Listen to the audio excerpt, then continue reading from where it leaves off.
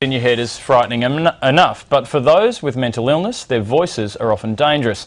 Now an unconventional new treatment could provide some hope. They started out saying I was a vigilante and I had to take people out, so I started fighting the bullies at school. Peter Hawes was just 11 years old when the voices began. Later down the track they started telling me that people were out to get me and I had to kill them.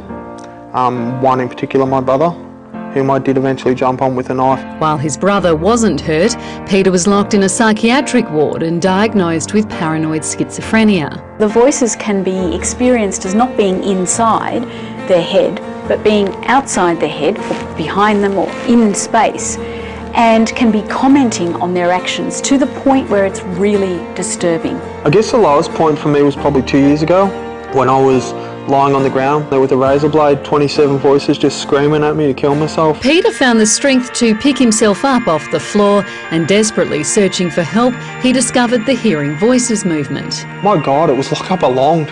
And not only that, but they had ways to help. Literally help. Traditionally, people with schizophrenia and other mental illnesses have been encouraged to ignore their voices. But the Hearing Voices movement says sufferers should do the exact opposite. I was encouraged to talk to them and set boundaries with them, treat them with respect, and now I listen to them for half an hour and they all talk to me respectfully.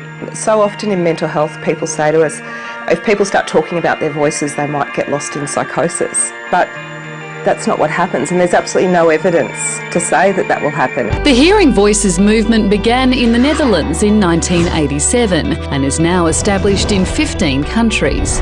It only caught on in Australia about 6 years ago. Today there are branches in most states, providing a safe space for thousands of people to share their experiences. I think the Hearing Voices movement is a really excellent way forward.